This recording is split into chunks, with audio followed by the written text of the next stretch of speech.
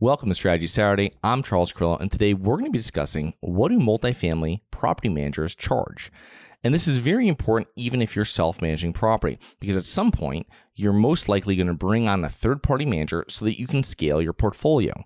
And knowing exactly what a third-party manager will charge in your area on your type of properties that you own is important when you're calculating out your actual returns and your actual cash flow on that property. So monthly fee is usually how you pay a property manager, and it's a monthly fee that's a percentage of the monthly rent collected, typically 6 to 10%. Now, if you're getting 50 plus units in a property or 50 plus units in a portfolio, this will start decreasing. You're also paying hourly rate for handymen.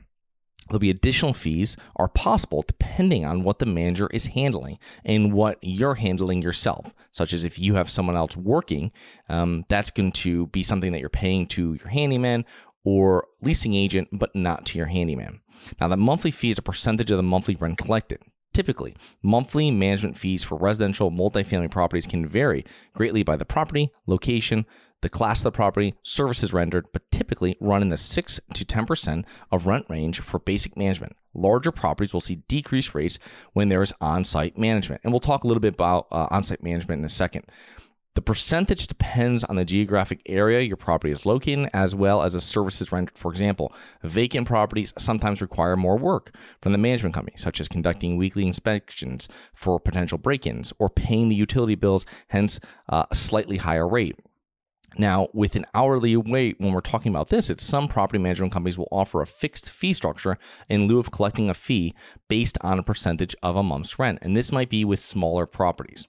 And when you're talking smaller properties like residential properties, so if you own a condo or something, they might just give you a fixed rate every month if it's rented or if it's not, because there's still things that they're going to have to do even if there's no rent coming in. When you're just starting out with a single property, this may seem like a good bargain, as a property is collecting $2,000 in monthly rent will cost you $200 per month, let's say for a condo. Usually 10% is usually what you'll see in a single condo or single family house rental. However, management companies collecting a fixed fee only may be as motivated to maximize this rental income from your property or provide any additional services. Also, once you own multiple properties, you'll also be able to negotiate a far better flat monthly fee that is 10% of rate, 10% of rent. Now, this is very important because when you're talking, when you hire a management company, find out where their tiers are and where the rate decreases come in. So I've spoken to one before. I was just speaking to one, and they're saying that their rate's about 7% starting off, and it drops around 35 or 40 units, it drops 1%. So knowing that going in, that you're going to be paying and what you have to hit for units before you see a decrease over the whole portfolio. And that's the whole benefit with it. It's over the whole portfolio. And so if you have investors or you own another property 100% yourself and you hit one of these tiers, that'll save you on your new properties coming up, but it's also going to save you on your properties that you're already own. So any investors that you might have, or if you're in joint venture, any partners that you have, they're going to see that that decrease in cost on their property as well.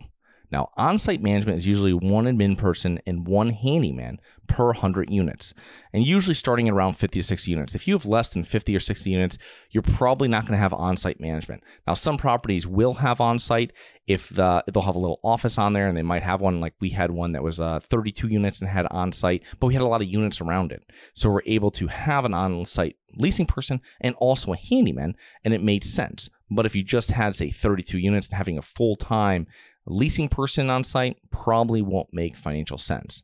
Now, I have a friend that has a 60-unit property and pays 6% for management. However, the management company provides a handyman for 2 days a week.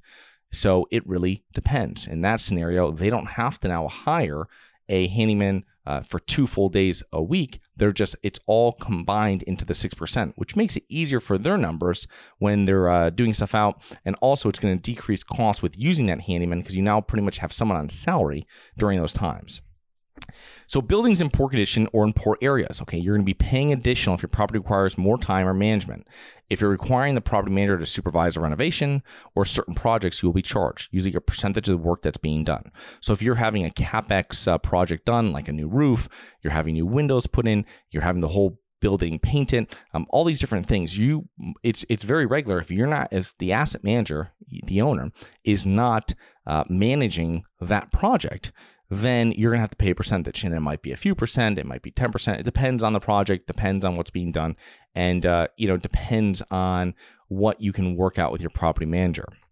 You're going to be charged more if the property manager needs to be on site more often than expected, or they have to send somebody from their office regularly to check in, or if there's a higher level of turnover. And this is normal when you're getting into lower end properties. You're getting into C- and D properties.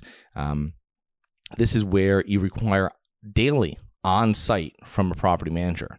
So you're going to be paying more for that. And that's a reason I kind of stay away from this, because it's very difficult to make money in those properties. But number two, it's just your management fees. You might see great returns when you're looking at line of these properties or looking at a broker's pro forma, but there's a lot of management that goes into lower class properties when you're going into them, Ds and lower Cs. Now, additional fees. This is going to be something that comes up, and this is all over the place with managers. So, because a lot of people just say percentage, it's a percentage, it's a percentage. That's all they really care about. But it's very important that in our last example with my buddy that has a 60 unit at 6%, I might look at it and they say, oh, my rate's 6%. And someone might say, oh, I don't want to deal with that's too expensive, right? And they don't go through and say, well, we have a full-time person for 2 days a week on, right? So there's a lot of different things of how it can be structured that go into how that property manager runs their business. And every property is going to be different. They're going to have a different strategy probably for you if they're managing a 12 unit versus, they're managing a 70 unit, right? So you have to know and go through and keep everything apples to apples when you're comparing property managers. Now, application fees paid usually from the tenant to the manager. Owners on smaller properties will usually not take part in this. Okay, so I have application fees come through with one of my property managers for a small portfolio I own, and I don't take any money off that. And that's lost revenue. However, in that application fee, they're going to pocket the majority of that application fee as profit. I understand that, but you also have the person in the office that's accepting the application, and you also have the president of the property manager, he's going to approve or decline the tenant. So if you're getting good tenants and this is how it works, hey, it doesn't come out of your pocket. So it's not really something I would worry too much about. All the fees become more important when everything's not working. When everything's working, you're kind of paying for better service, right? Just kind of with anything else. So keep that in mind when you're looking at these fees and know exactly how you want the property to run. And if they're taking a fee that you're not even paying to get good tenants in there, I wouldn't worry about too much. Now, when you get into larger apartment complexes, you're probably going to have on-site people. They'll be paying these application fees.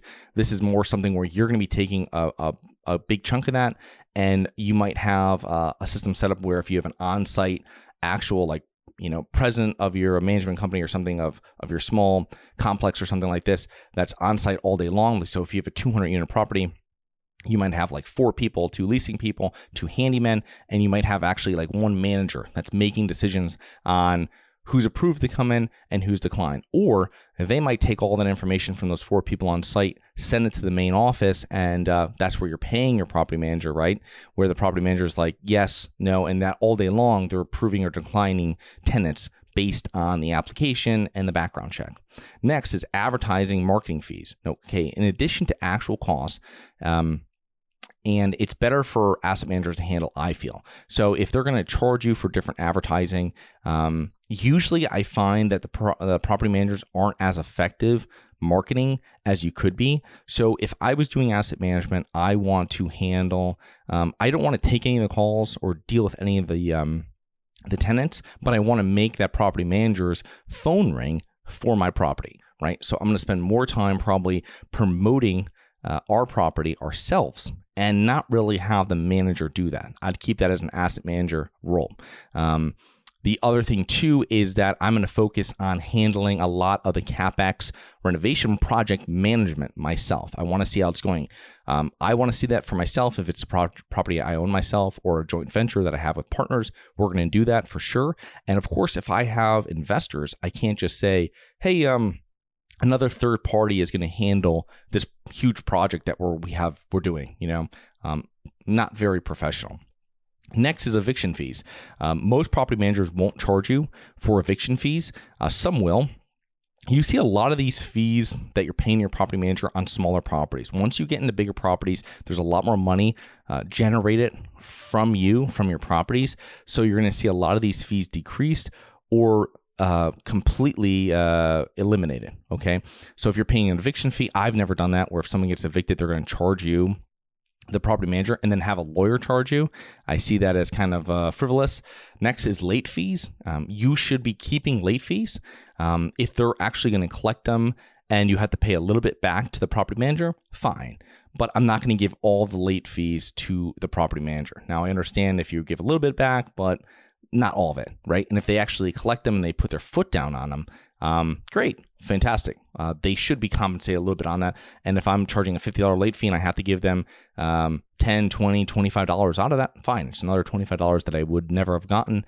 And it probably will push that tenant to pay on time next month, which is the goal of all of this.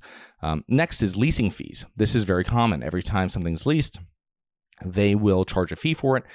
It usually, I have a deal right now with one of my property managers where we pay $250. They have an agent that they work with for all their thousands of units, and they pay this agent or this brokerage $250. That's what I pay every time they lease an apartment, and that's it. I used to not have to pay that fee, and then I was able to, when they brought it on, it saved a lot of time on their end, but also it sped up and minimized my downtime on the units. So if you're renting a unit for $1,000 and you were able to get someone in there 2 weeks earlier because you have a full-time person that's focused on renting your apartment to a good person and they're on 100% commission, that's pretty good. And $250 isn't that much. You're going to see a lot more fees from other property managers. I've seen some that charge maybe $175. They might charge $200. They might charge. Someone just told me they saw someone that was $350. It all depends on your market and depends on how much work goes into finding a good tenant. It also comes down to marketing. If you are making your property manager's phone ring off the hook when you have a vacancy, right, with marketing campaign that you're doing or your virtual assistants are doing for you, that's going to make it a lot easier for them. They're going to have a lot more leads coming, right? They're renting an apartment. They have 40 people that call, right? And they get a few applications and they can really hand pick a good tenant. Well, you're going to most likely not be paying as much in these leasing fees because it's less work for them. Renewal fees are something that you'll get charged here or there, and that's on the 13th month when a lease is renewing, you're going to pay a fee to your property manager. And that's very common. I've seen some that go several $100s, and I feel it's pretty high. But it is a fee that you'll look out for. But if it's on the lower end, it's something I might not worry too much about. It also depends on the size of the property. Now, sales commission for selling your property. This is possible because if you're a property manager, they're most likely, or they have to be, a licensed brokerage, but they're probably not going to sell your property. So they're probably not going to be selling you, charging you a sales commission when you sell your property. The other thing too is they're going to want to earn the business of the buyer. So when they're earning the business of the buyer, they're probably not going to want to leave a bad taste in your mouth, right? And they're going to want to get that business, and because the buyer's going to ask you, how is this management company, and would you recommend them? Now, most fees you charge will go to the owner's bottom line, and some will be shared with your PM, your property manager, while a couple may be kept by your PM, like the application fees in some situations or renewals. But you have to see what they're charging and what they're doing, and that's really what the results. If you're getting good results from what they're doing, I would take that into consideration. As we close up here, the best way of finding property managers is by referral. So if you find property owners in your area that have professional managers, third-party managers, and that have similar properties to you nearby in the vicinity of where your properties are, and ask them for a referral of who they are. And that's the best way of doing it, because if you start looking online, you're going to get inundated with all different type of managers, where you really want to find one that knows your market, knows your size of your property, and knows the class of your property. So I hope you enjoyed. Please remember to rate, review, subscribe, submit comments and potential show topics at globalinvestorspodcast.com. Look forward to 2 more episodes next week. See you then.